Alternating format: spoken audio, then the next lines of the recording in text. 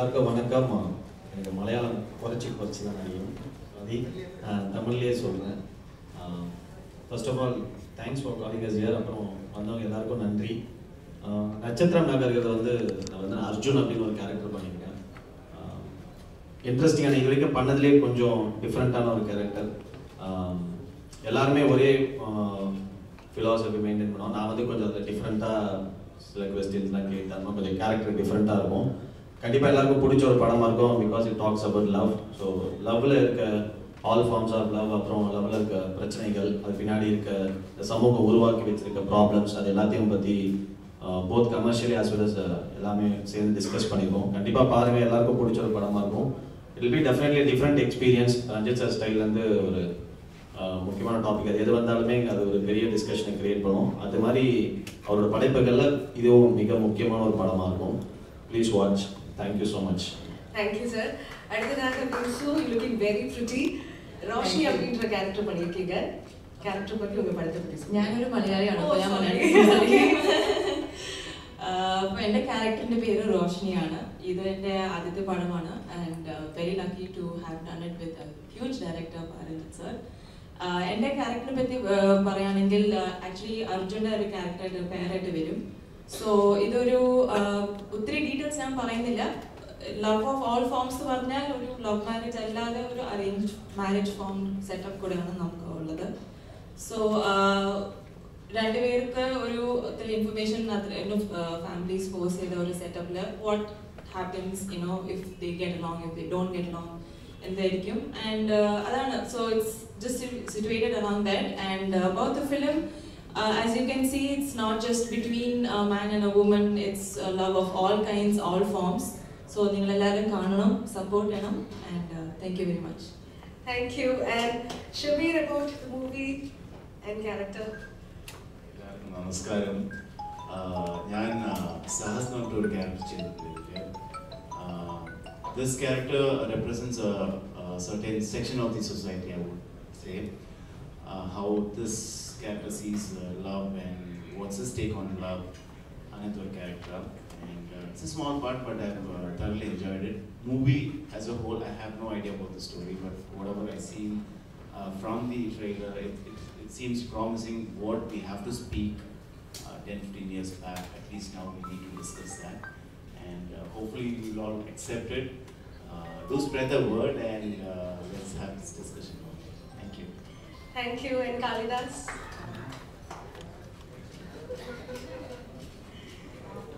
എന്താ പറയുന്നത് ഈ സിനിമയെ കുറിച്ചും ഈ കഥാപാത്രത്തെ കുറിച്ചും 31st പടം കണ്ടിട്ട് അങ്ങനെ പറ്റില്ല. എന്താണ് ഈ സിനിമയിൽ വ്യത്യസ്തമായിട്ട് കാളിദാസ് ഈ സിനിമയെ നേരത്തെ പറഞ്ഞല്ലേ ലവ് നാലെ പെയിൻ ഡെഫിനറ്റ്ലി. ബട്ട് ഇവരെല്ലാവരും ഓൾറെഡി പറഞ്ഞ പോലെ ലവിന്റെ പല ലേയേഴ്സ് ഡിസ്കസ് ചെയ്യുന്ന ഒരു സിനിമയായിരിക്കും. പിന്നെ ലവ് മാത്രമല്ല, ജനറലി നമ്മുടെ സൊസൈറ്റിയും how it's divided in so many different vase, അത് ഡിസ്കസ് ചെയ്യുന്ന ഒരു സിനിമയും കൂടെ ആയിരിക്കും. Okay, all right. And pa.ranjith sir, உங்க படத்தை பத்தி சொல்லுங்க. எல்லாருக்கும் வணக்கம். இப்போமே வந்து கேரளாவிலேருந்து எனக்கு நிறைய சப்போர்ட் இருக்கும் என்னுடைய படங்களுக்கு. மொழியை தாண்டி என்னை லவ் பண்ணுற நிறைய பேர் இங்கே இருக்காங்க. இங்கே டெக்னீஷியன்ஸ், அதாவது என்னென்னா சினிமா இண்டஸ்ட்ரியே எனக்கு பெரிய சப்போர்ட் இருக்குது இங்கே. ஆக்சுவலி அது இட் இஸ் நாட் அது ஒரு சாதாரண விஷயம் கிடையாதுன்னு நான் நினைக்கிறேன். ஒரு தமிழில் படம் பண்ணுற ஒரு டெக்னீஷியனுக்கு கேரளாவில் இருக்கிற இங்கே நிறைய டெக்னீஷியன்ஸ், டைரக்டர்ஸ், ஆக்டர்ஸ் எல்லாருமே என்கிட்ட நிறைய பேசியிருக்காங்க, மெசேஜ் பண்ணுவாங்க, என் படத்தை வந்து ரெகுலராக ஃபாலோ பண்ணுவாங்க. அப்புறம் இங்கே நிறைய ஃபேன்ஸும் இருக்காங்க. அது ஒரு முறையும் வரப்போ அவங்கள என்னை மீட் பண்ணுறப்போ ரொம்ப இன்ட்ரெஸ்டிங்காக இருக்கும்.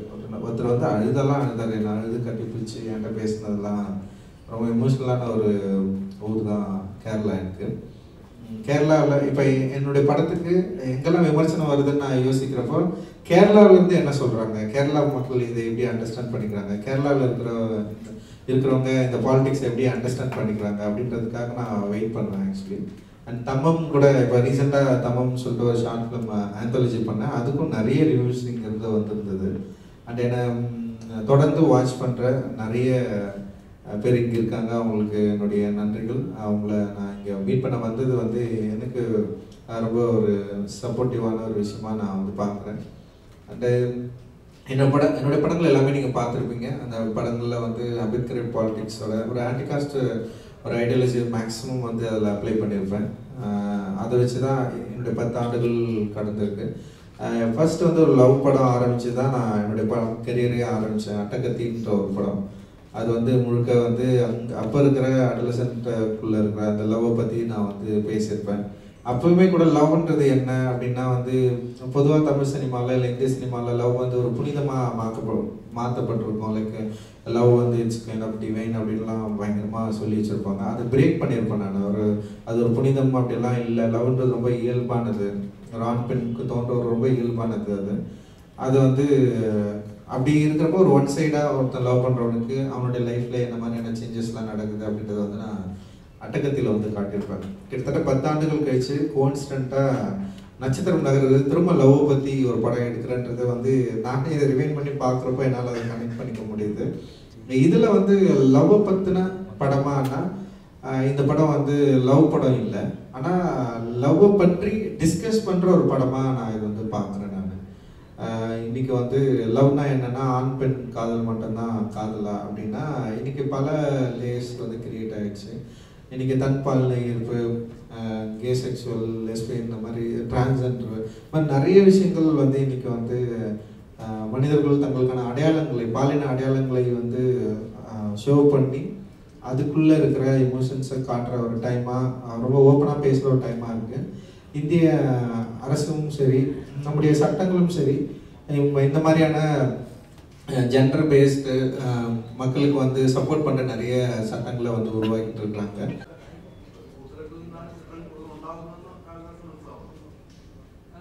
I mean, end of the day നമ്മളൊരു ടീമായിട്ട് കംഫർട്ടബിൾ ആവുമ്പോഴല്ലേ ഒരു സിനിമ ചെയ്യാൻ പറ്റുള്ളൂ. ആ ഒരു ടീമായിട്ട് ഒരു ബോണ്ട് ക്രിയേറ്റ് ആവണം. അല്ലെങ്കിൽ ആ ഫിലിം മേക്കറായിട്ട് നമ്മൾ അത്രയും നമ്മളത് പുള്ളിയുടെ ഐഡിയോളജി ആയിട്ട് നമ്മളത് സെറ്റായി പോയാലേ നമുക്കൊരു സിനിമ ചെയ്യാൻ പറ്റുള്ളൂ. തീർച്ചയായിട്ടും ആ ഒരു വൈബ് ഉണ്ടെങ്കിൽ നമുക്കൊരു സിനിമ ചെയ്യാൻ പറ്റും.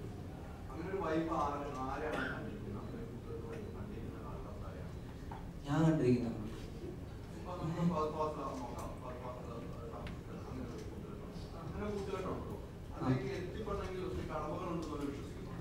അങ്ങനൊന്നുമില്ല. അതിനെന്താ കടമ്പ? എനിക്ക് മനസ്സിലാവില്ല. അത് ഓരോരുത്തരുടെ ടീമല്ലേ. ഇപ്പോൾ ചേട്ടനെ ഇന്റർവ്യൂ ചെയ്യുമ്പോൾ ചേട്ടൻ്റെ ടീമിൻ്റെ കൂടെ വർക്ക് ചെയ്യുന്നില്ല, അതുപോലെ ഉള്ളൂ. ലൈക്ക് ഓരോരുത്തർ കംഫർട്ടബിൾ ആയിട്ടുള്ള ആൾക്കാരുടെ കൂടെ വർക്ക് ചെയ്യുന്നേ ഉള്ളൂ. ഇപ്പോൾ ഞാൻ സാറിൻ്റെ ഫസ്റ്റ് ടൈമാണ് സാറിൻ്റെ സിനിമയിൽ ആക്ട് ചെയ്യുന്നത്. പക്ഷെ ഇവരെല്ലാവരും കലയാണെങ്കിലും ഷബീർ ആണെങ്കിലും ഓൾറെഡി സാറിൻ്റെ പ്രീവിയസ് ഫിലിമിൽ കലയെ ഓൾറെഡി 2-3 സിനിമകൾ ചെയ്തിട്ടുണ്ട്. അപ്പോൾ ഇനിയിപ്പോൾ സാറ് ഫ്യൂച്ചറിലും എന്നെ വിളിക്കുക എന്തായാലും ഉറപ്പാണ്. അപ്പം അങ്ങനെയൊക്കെയല്ലേ നമ്മൾ ഇങ്ങനെ അതികൂടെ ഇങ്ങനെ കയറി പോകണം. അതെ അതെ, പച്ച പിടിച്ചില്ല. നമ്മുടെ സെഷൻ വൈൻഡപ്പ് ചെയ്യാനായി ക്വസ്റ്റ്യൻസ്. ഒരു കഥകളും ഇല്ല, ഞാൻ തന്നെയാണ് അതിൻ്റെ കഥ. നല്ല സിനിമ വന്നാൽ തീർച്ചയായിട്ടും ചെയ്യും.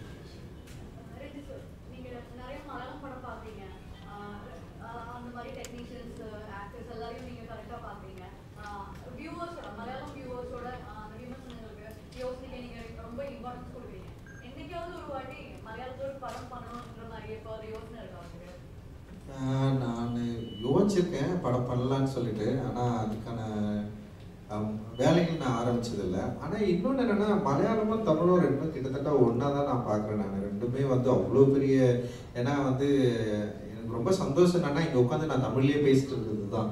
நீங்கள் எல்லாரும் வந்து இந்த லாங்குவேஜை வந்து புரிஞ்சுக்கிறீங்க அப்படின்றப்போ வந்து இப்போ என்னுடைய படத்தை வந்து நான் என்ன எடுக்கிறேனோ அதை நீங்கள் புரிஞ்சுக்கிறீங்கள, அதுவே எனக்கு ஒரு பெரிய ப்ளஸ்ஸாக நினைக்கிறேன் நான். அண்டு நம்ம இப்போ நீங்கள் தமிழ் சினிமா பார்த்தீங்கன்னா மலையாள ஆக்டர்ஸ் நிறைய வந்து நடிச்சுட்டே இருப்பாங்க, நிறைய பேர். இப்போ எனக்கு லால் சார்லாம் நல்ல பழக்கம் எனக்கு. லைக் அவர் கூட நான் ஒர்க் பண்ணலனாலும் அவர் எம்எல்ஏ வச்சிருக்கிற மரியாதை இருக்குல்ல, என்னுடைய ஃபிலிம் மேலே இருக்கிற ஒரு ரெஸ்பான்ஸ் இருக்குல்ல, அது ரொம்ப சூப்பராக இருக்குது. அவர் பார்க்குறப்பெல்லாம் அவர் சொல்லுவார், ஒர்க் பண்ணலனாலும் வந்து அவ்வளோ நட்பாக பயங்கரமாக பழகுவார். அது மாதிரி ஒரு பெரிய ரிலேஷன் இருக்குது ஆக்சுவலி. தெரியல, அதுக்கான வாய்ப்பு இருந்தால் நம்ம எடுக்கலாம் நம்ம. ஆமாம்.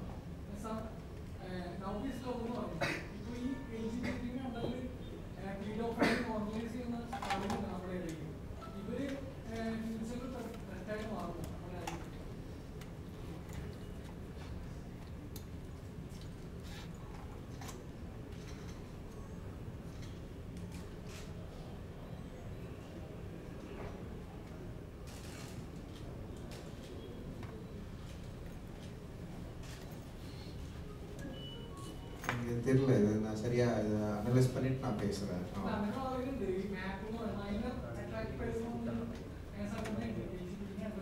இல்லை அது தெரியல, நான் மைனர் அந்த மாதிரி இஷ்யூக்குள்ளே இருக்கக்கூடாதுன்னு தான் நான் நினைக்கிறேன்.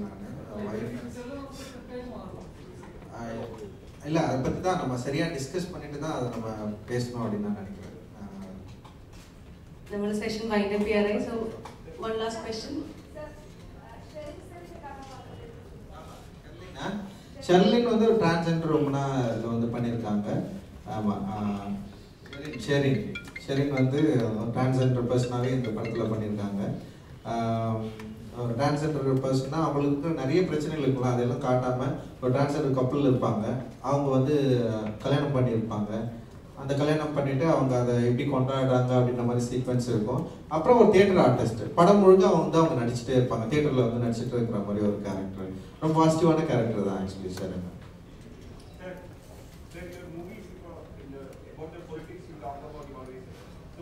You had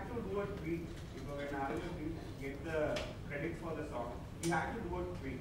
So, our tweet they gave the credits to us. So, why is that happening? Why is it still happening when it comes to artists? ரொம்ப முக்கியமான கேள்வி தான் இது. லைக் வந்து அதுவும் வந்து ஒரு சபால்டன்லேருந்து ஒரு ஆர்டிஸ்ட்டுக்கு வந்து அவ்வளோ சீக்கிரம் வந்து இங்கே வந்து ஒரு acknowledgement கிடைக்குதான்னா it is not easy. அது வந்து நிறைய அது ஒரு சிஸ்டம் இருக்குது, அதை அக்செப்ட் பண்ணுறதுக்கே நம்ம வந்து முதல்ல போராடணும். நான் ஆர்டிஸ்ட்னு நான் சொல்லணும், ஆர்டிஸ்ட்னு சொல்லி நான் பர்ஃபார்ம் பண்ணதுக்கப்புறம் வந்து அக்செப்ட் பண்ணுறதே இங்கே வந்து ஒரு பெரிய இஷ்யூ இருக்குது. அந்த அக்செப்ட் பண்ணுறதுக்கு தான் நம்ம வந்து தொடர்ந்து போராடிட்டே இருக்கோம். ஆனால் நம்ம எல்லாருமே இயல்பாகவே ஆர்டிஸ்ட்டு தான். ஆனால் வந்து இங்கே மெயின் ஸ்ட்ரீமில் யார் அக்செப்ட் பண்ணுற இடத்துல இருக்கிறாங்கன்றது வந்து அது ஒரு கைண்ட் ஆஃப் லேபிள் அது.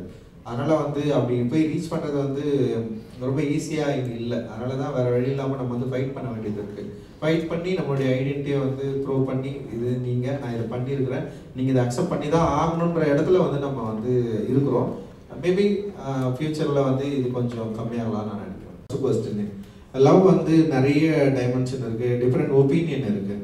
அப்போ அந்த லவ் அந்த டைமென்ஷன் டிஃப்ரெண்ட் ஒப்பீனியன் லவ்வுக்கு ஏன் உண்டாச்சு அப்படின்னா, இந்த சொசைட்டியில் பல கருத்து இருக்குது, லவ்வை பற்றின நிறைய கருத்து இருக்குது. அண்ட் வந்து இன்டர்காஸ்ட் லவ் அப்படின்றது வந்து இன்னும் வந்து இங்கே வந்து அக்செப்ட் பண்ணப்படாத ஒரு இடத்துல தான் இருக்குது. நிறைய ஹானர் கில்லிங்ஸ் வந்து நடந்துகிட்ருக்கு. அப்படி இருக்கிறப்போ வந்து ஏன் லவ்வுக்கு பின்னாடி இவ்வளவு டிஸ்கஸ் இருக்குது, ஏன் லவ்வுக்கு பின்னாடி இவ்வளவு ஒரு சூப்பர்ஸ்டிஷனாக ஒரு மூட நம்பிக்கைக்குள்ளே இருக்கிற கருத்துக்கள் இன்னும் ஏன் தொடர்ந்துட்டு இருக்கு. அண்ட் காஸ்ட் வந்து எவ்வளோ இன்ஃப்ளூயன்ஸ் பண்ணுது லவ், எவ்வளோ வந்து இன்னும் வந்து அது பண்ணிட்டு இருக்கு அப்படின்றத பற்றி மட்டும்தான் அந்த படம் ரொம்ப ஒர்க்கெலாம் டிஸ்கஸ் பண்ணுது. நிறைய டைலாக்ஸாக தான் இந்த படம் வந்து நம்ம ட்ரை பண்ணியிருக்கேன் நான். அண்ட் கான்டெம்பரரியில் இருக்கிற யங்ஸ்டர்ஸ் வந்து இன்னைக்கு வந்து இந்த லவ்வை எப்படி அண்டர்ஸ்டாண்ட் பண்ணிக்கிறாங்க. இன்னைக்கு பார்த்தீங்கன்னா வந்து ஹானர் கில்லிங் வந்து வெறும் எல்லா மாநிலங்கள்லேயும் நடக்கிற ஒரு விஷயமா இருக்குது. தமிழ்நாட்டில் வந்து தொடர்ந்து நடந்துகிட்டே இருக்குது. அண்ட் இந்தியா அளவில் வந்து ஹானர் கில்லிங் வந்து இன்றைக்கி ரொம்ப முக்கியமான விஷயமா மாறிட்டுருக்கு. மக்களோட பிலீஃப்ஸ் வந்து இன்னும் பின்னாடி போயிட்டே இருக்குது, ரொம்ப பேக்வேர்டாக போயிட்டே இருக்காங்க. அண்ட் லவ்வை வந்து ரொம்ப வேற ஒரு இடத்துல வச்சு பார்க்குற ஒரு சூழலாம் இன்றைக்கி வந்துருச்சு. அந்த டைமில் லவ் இந்த கான்டெம்பரரி லைஃப்பில் லவ் என்ன மாதிரியான வேல்யூவை கிரியேட் பண்ணுது, லவ்வுக்கு பின்னாடி இருக்கிற அந்த பாலிட்டிக்ஸ் என்ன, அது வந்து காஸ்டாக இருக்கிறப்போ அது எப்படி இன்ஃப்ளூயன்ஸ் பண்ணுது பீப்புளை. இந்த டிஸ்கஷனை தான் இந்த படத்தில் வந்து மேக்ஸிமம் கொண்டு வர ட்ரை பண்ணியிருக்கோம். அதில் டிஃப்ரெண்ட் கேரக்டரை வச்சு யூஸ் பண்ணியிருப்போம். அர்ஜுனா வந்து கலை பண்ணியிருக்கான், அண்ட் ரோஷினியா வந்து வின்சு பண்ணியிருக்கு, இனியனா இவன் காளிதாஸ் பண்ணியிருக்கான், ஷபீர் வந்து சகஸ்ராட்சகன் சொல்லிட்டு ஒரு கேரக்டர் பண்ணியிருக்காரு, அண்ட் துஷாரா வந்து ரினேவா பண்ணியிருக்காங்க. இந்த மாதிரி கேரக்டர்ஸ்குள்ளே அவங்கள வந்து ஸ்டேஜ் பண்ணி அவங்களுக்கு வந்து இண்டிவிஜுவலான ஒரு ஐடென்டிட்டி இருக்குது. எல்லாருக்குமே அவங்களுக்கான பாலின ஐடென்டிட்டி இருக்குது. இவங்க எல்லாருமே சேர்ந்து இதை எப்படி டிஸ்கஸ் பண்ணுறாங்க அப்படின்றத ரொம்ப கான்டெம்பரரி ஸ்டைலில் தான் இதை டீச் பண்ணுறோம். சினிமாவே வந்து இதோட லாங்குவேஜ், இப்போ நீங்கள் இந்த விஷுவல்ஸ் பார்த்துருப்பீங்க. நீங்கள் இன்றைக்கி வந்து உலக அளவில் இருக்கிற அந்த ஃபிலிம் லாங்குவேஜை அச்சீவ் பண்ணி இது மூலமாக நம்ம வந்து ஆடியன்ஸ் வந்து கனெக்ட் பண்ணலாம் அப்படின்னு தோணுச்சு. அண்ட் இந்த சினிமா வந்து ரொம்ப ரெகுலரான ஒரு ஃபார்மெட்டில் இல்லை. ஒரு படம் வந்து ஆரம்பித்து ஒரு முடிக்கிறது, இல்லை வந்து ஒரு இனியனோட ரெனோடைய காதலில் தான் இந்த சினிமா ஆரம்பிக்கும். அவங்களோட பிரேக்கப்பில். அங்கேருந்து ஆரம்பித்து படம் வந்து முழுக்க அவங்களோட காதலை பற்றி மட்டும்தான் பேசுமான்னா அவங்களோட காதல் இருக்கும், ஆனால் அதை விட வந்து காதலுக்கு பின்னாடி இருக்கிற அந்த காஸ்ட் பாலிடிக்ஸை வந்து டிஸ்கஸ் பண்ணிகிட்டே இருக்கும் அந்த படம் முழுக்க. ஒரு ரொம்ப ஓக்கலாக இருக்கும், லைக் டைலாக்ஸ் ஓரியன்டாக தான் இந்த ஃபிலிமே வந்து நான் வந்து எடுத்துருக்கிறேன். இந்த படம் வந்து யாழி ஃபிலிம்ஸோடு சேர்ந்து நான் வந்து ப்ரொடியூஸ் பண்ணியிருக்கேன் அண்ட் டைரக்ட் பண்ணியிருக்கேன். என் கூட வந்து டெக்னீஷியனாக வந்து கிஷோர் ஒர்க் பண்ணியிருக்கேன், சினிமாட்டோகிராஃபராக அண்ட் எடிட்டராக வந்து இவன் செல்வா வந்து ஒர்க் பண்ணியிருக்கான். மியூசிக் டைரக்டர் வந்து டென்மா, இது வரைக்கும் இப்போ என் படத்தில் வந்து சந்தோஷ் நாராயண் தான் ஒர்க் பண்ணியிருப்பார். ஃபர்ஸ்ட் டைம் வந்து டென்மா வந்து ஒர்க் பண்ணியிருக்காரு. ரொம்ப கான்டெம்பரரியான ஒரு சவுண்ட் உள்ளவர்.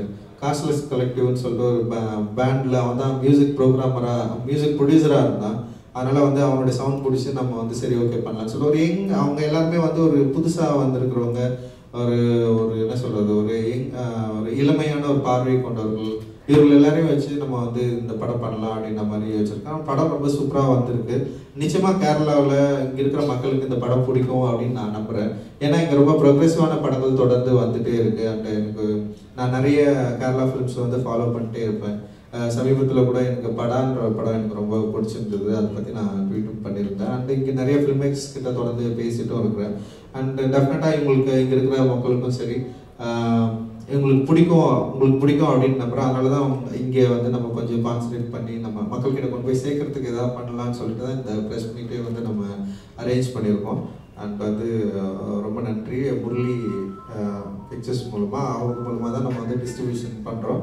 நிச்சயமாக இது வந்து மக்களுக்கு பிடித்த ஒரு சினிமாவாக இருக்கும் அப்படின்னு நான் நம்புகிறேன். உங்ககிட்ட வந்து விமர்சனங்களை எதிர்பார்க்குறேன். நம்ம அண்ட் வந்து தொடர்ந்து வந்து நம்ம எல்லோரும் ஒன்று சேர்ந்து வேலை செய்ய வேண்டியது இருக்குது. இன்றைக்கி வந்து இந்திய அளவில் இருக்கிற அரசியல் சூழலில் சவுத் வெஸ்ட் நார்த் அப்படின்ற மாதிரி ஒரு டேர்மும் போயிட்டுருக்கு. அந்த சவுத் படங்களுக்கு வந்து பெரிய ஒரு வேல்யூ கிரியேட் ஆகிருக்கு. குறிப்பாக டிஜிட்டல் மீடியங்களில் வந்து கேரளா படம், தமிழ் படம், இந்த மாதிரி இவங்களுக்கு இந்த படங்களுக்கு வந்து ரொம்ப இம்பார்ட்டன்ஸ் கொடுத்துருக்குறாங்க. லைக் அங்கே இருக்கிற மக்கள் தொடர்ந்து விரும்பி பார்க்குற ஒரு படங்களாக இருக்குது. கமர்ஷியலாக இல்லை, லைக் கண்டென்ட் வைஸ் சொல்கிறேன். இப்போ தெலுங்கு படங்கள் இல்லை தமிழ்லேயே கூட கமர்ஷியலான நிறைய படங்கள் இருக்குது, அதுக்கும் நிறைய வரவேற்பு இருக்குது. அதே நேரத்தில் ரொம்ப கண்டென்ட் வைஸ் வந்து கேரளா படங்களும் தமிழ் படங்களும் வந்து எதிர்பார்க்குற ஒரு இடத்துல வந்து இருக்குது. அதனால் நிறைய ஹோப்ஸ் இருக்குது. டெஃபினட்டாக நம்ம அதை அச்சீவ் பண்ணுவோம்னு நினைக்கிறேன். தேங்க்யூ. கண்டிப்பாக sir, thank you so much. Pain തന്നെയാണ്. അതെ അതെ അത് മെത്തേഡ് ആക്ടിങ്. സാറ് ഞെട്ടിപ്പോയി എങ്ങനെ കറക്റ്റ് ആയിട്ട് ചെയ്യുന്ന ഈ സീൻസ് ഒക്കെ. അപ്പൊ ഞാൻ പറഞ്ഞ ഫുൾ ലൈഫ് ഞാൻ എക്സ്പീരിയൻസ് ചെയ്ത് വന്നിരിക്കുക. അപ്പൊ നല്ലൊരു എക്സ്പീരിയൻസ് ആയിരുന്നു. ജീവിക്കുകയായിരുന്നു. നമുക്ക് സമയം കഴിഞ്ഞുകൊണ്ട് സെഷൻ അവസാനിപ്പിക്കുകയാണ്. Thank you so much. ഈ സിനിമ വലിയൊരു വിജയമാവട്ടെ എന്ന് ആശംസിക്കുന്നു. പോകുന്നതിന് മുൻപ് ഒരു ഫോട്ടോനായി 5 പേരൊന്ന് സ്റ്റേജിൽ നിൽക്കണം എന്ന് ഞാൻ റിക്വസ്റ്റ് ചെയ്യുന്നു.